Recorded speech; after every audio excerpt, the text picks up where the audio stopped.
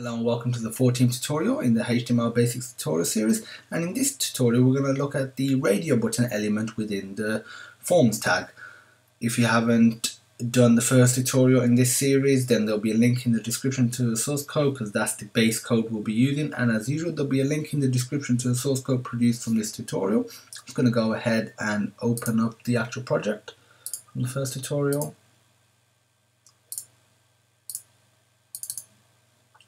So I'm just going to get rid of the hello world. I'm going to add a form tag, close off the form tag, and then in here put an input. Now type radio,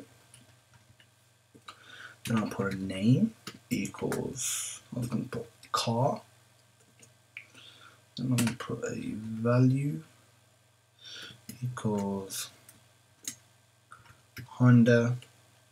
And let's close off this tag and put Honda there. I'm going to put, actually I'll just copy and paste this so it's just a lot quicker.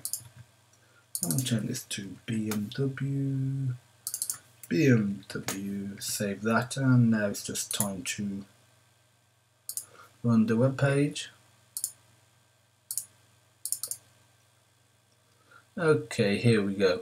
We've got Honda, we've got BMW, and if I click on Honda, it selects Honda, but if I click on BMW, it deselects the Honda radio button.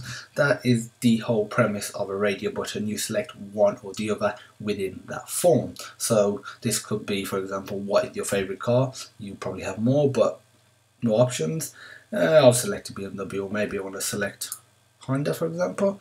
And if you just go back to the code for a moment, the text that you see that says Honda and BMW is this text here, and then we could identify the radio buttons by, sorry about that, could identify the radio buttons by the name car, and then use a value that is part of the value and commit that pass to a database saying user A's favorite car is Honda or BMW.